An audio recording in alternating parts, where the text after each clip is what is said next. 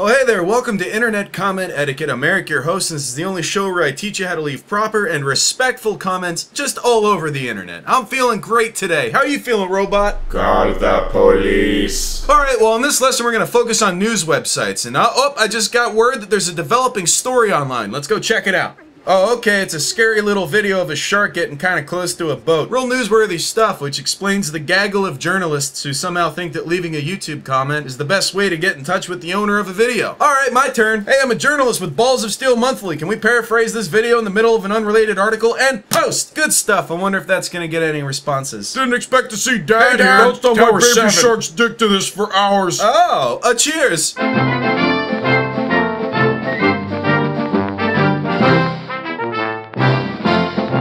Now, one news site you're not going to see in this lesson is Yahoo News, because I already closed the book on that one back when I was beautiful and healthy. So we don't need to go back there. First things first, I want to let you guys know there's going to be no politics in this lesson. We're going straight news stories only. We're not going to handle any politics. This is a politics-free lesson. Alright, let's start things off with the Washington Post. I'm just going to pick a story at random. I'm going to close my eyes and choose. Clinton falls ill during 9/11 Memorial Day. Oh shit, nope, that's not going to work. That's way too much politics in there.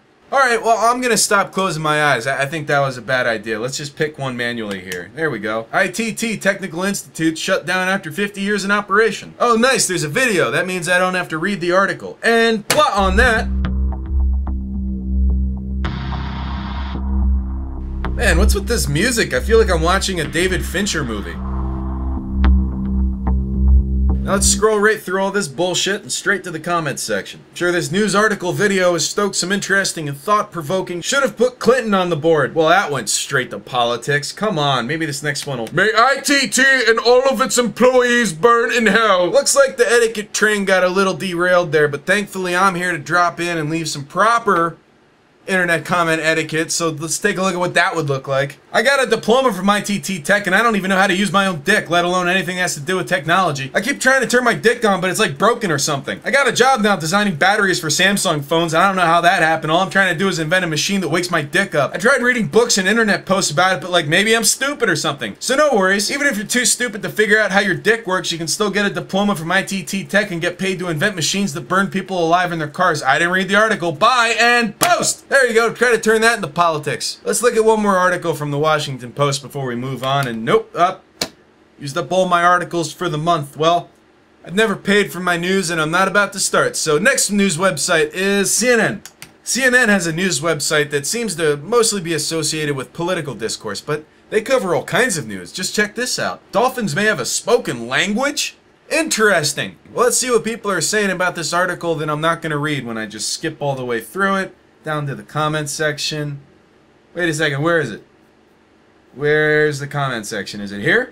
Nope, that just shares it to Reddit. Nope. Now all these articles don't have comments either. Alright, well CNN News has no comment section that I can find, which is why CNN News, you get the biggest pussy in news award, courtesy of Internet Comment Etiquette. Guess I'll just have to leave my comment meant for this article on the next article, which is gonna just fuck everything up. Let's take a look at what that was gonna be.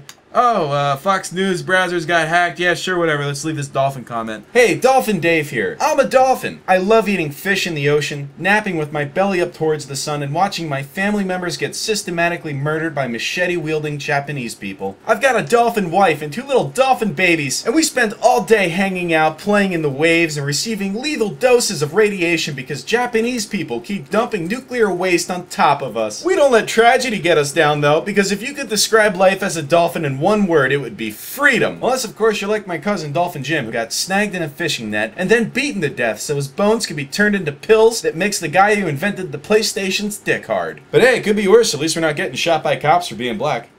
Dolphin Dave over and out. I didn't read this article. And... well, that's how you post a comment on Fox News. Now, this next news program's a little bit different. It's called SourceFed, and it's more of like news mixed with entertainment, pop culture. It's got a very conversational vibe with these 2 hosts, just kind of riffing off of the day's stories. There's been a buzz ever since Hillary Clinton partially collapsed yesterday. Ah, shit. I didn't even realize what they were... Why is it so hard to get away from politics right now? So yeah, it's been proven time and again with programs like The Daily Show and The Colbert Report, even that cuck John Oliver, that people don't just want the news. They want someone to make the news cute for them. And that's a strategy that's paying off here with SourceFed as well. As you can see, they got 2 million subscribers. And something like that does require throwing objectivity out the window. For instance, you start to make boasts about perhaps knowing what the best method of wiping your ass is. Do you really think the best method of ass wiping is in this video? Or do you think that's just a misleading headline? I don't know, let's find out. At least it's better than fucking politics. And play! Hey everybody, and welcome back to SourceFed. What a glorious day. Go ahead and look. I wet till there is blood. I got to keep my beehole clean. Tyler begins by highlighting some of the problematic techniques that many of us, whether we know it or not, have been using for years, i.e. standing while wiping. Standing? Wouldn't that close your butt cheek? Why yes, Ava. Who the fuck stands and wipes? I do, so fuck off! Ladies and gentlemen, perhaps the most effective method of shit removal is a combination of the lean and tilt, alright? Some entitled white people trying to tell me how to wipe my own ass. Shake my head. Use water, disgusting cunts. I let my dog lick it clean. I have a padilla. Alright, here's my comment for SourceFed. J.O.'d in my car to this video. The family in the SUV next to me was freaking out calling the police, but we were in traffic, so the cops couldn't get to me. I didn't even realize I was in trouble until I got pulled over by my ex-boyfriend and we banged out on the divider in the middle of the highway till he got fired from the force and I got a divorce letter from my wife. Heyo, count it, didn't read the article. Rocket ship with lasers and post!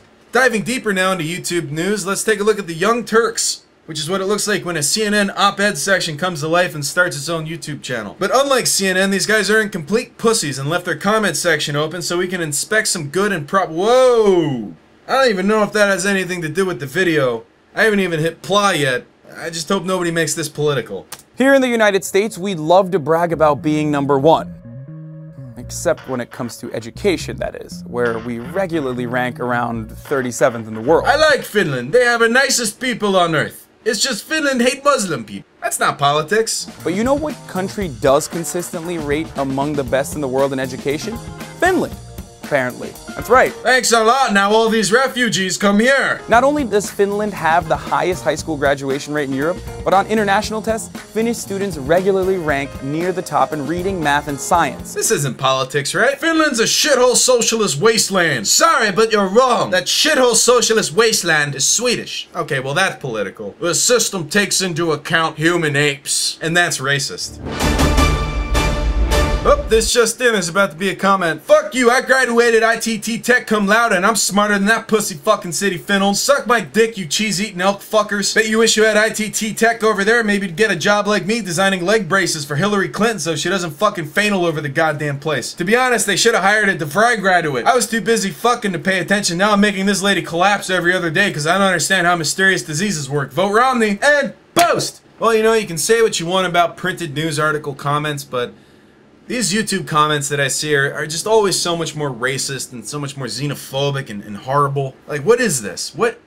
Who writes that? You would never see a comment like that on a real news website. Oh, I spoke too soon. Whites have it worse, but blacks make a big deal about it. And of course it's on Yahoo News. Well, I guess we're gonna leave a Yahoo News comment after all. Hey, you sound like the kind of guy who doesn't mind me talking about how much pussy I eat, so check it out. I eat more pussy than a coyote let loose in the suburbs. I eat pussy more than your wife thinks about throwing away her ring. I eat so much pussy that Leonardo DiCaprio is about to do a documentary about pussy disappearing across the globe at an alarming rate because I ate it all. I visited Japan back in the 80s and they invented Pac-Man after they saw me eating pussy up and down the street. Then I got some revealing emails from this pot of dolphins and I stopped visiting Japan after that. Long story short, I eat more pussy than the incinerator at a PETA kill shelter, and your comment made my dick softer than a white dude's prison sentence. And peace! So what news website are you? Let me know in the comment section below, buddy, but make sure it's in Spanish and don't forget to subscribe!